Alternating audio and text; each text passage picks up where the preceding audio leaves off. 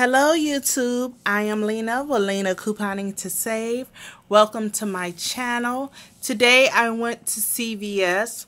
I did one transaction and this is the buy 3 for $15, get a $5 extra care book. Now the reason why I took advantage of this deal today is because in my mail I received coupons from CVS. Okay, and one of the coupons was a $3 extra care book. Another one was a save 3 when you spend 10 on the paper products listed in front of you, and it also included the Scott's toilet paper, the tube free. I also had and I'm going to show you because this is what they look like. Okay, $1 off a purchase, $5 or more for Wet n Wild cosmetic, and you see this expires October the 3rd, and this is a CVS coupon. I also got one for St. Ives. Okay, so I wanted to take advantage of these for this week since we had these exact items on sale. Now at times I will get email coupons as well from CVS.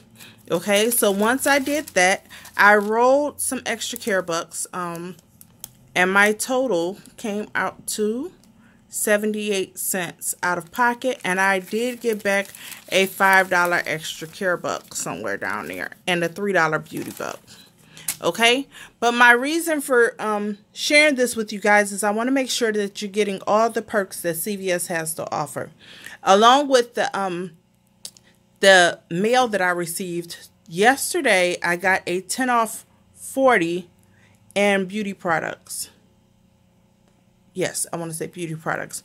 10 off of 40. So it's very important that you guys are giving the exact phone number. You're giving a real legit email address. It don't have to be your personal everyday.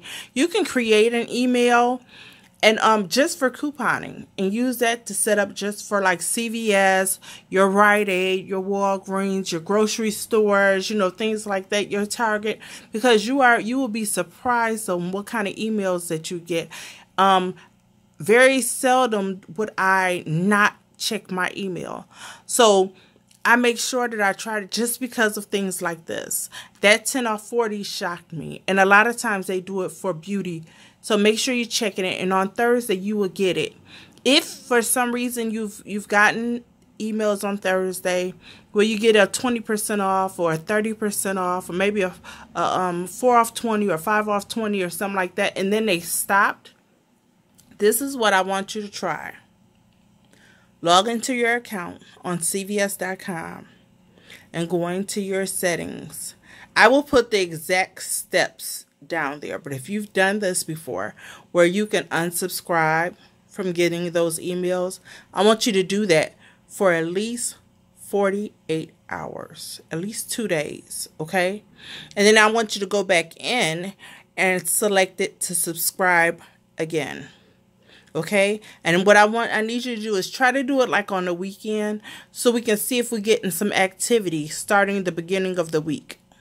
Okay, so around Sunday, Monday, you should get some type of email telling you about the ad, the great savings. You'll get emails telling you about how there is they selected the cart and did everything according to how you shop at the store. You'll get emails about that. And then that is starting to get you set up. So you know soon you will be getting a coupon coming. Okay. I don't get coupons in my email every Thursday, but I do get them. Okay. Alrighty guys. I hope this helped. If you had problems before, let me know. And let's try to help each other so we can get these going. Make sure that CVS on your email account, when you go into CVS.com, make sure your address is updated, because you may be getting these coupons in the mail, but they're going to another address. So make sure that your information is correct. Rite Aid does this as well as Walgreens. And I also get mailed coupons from Kroger. So you want to make sure that your address and information, your personal information, is correct and is updated.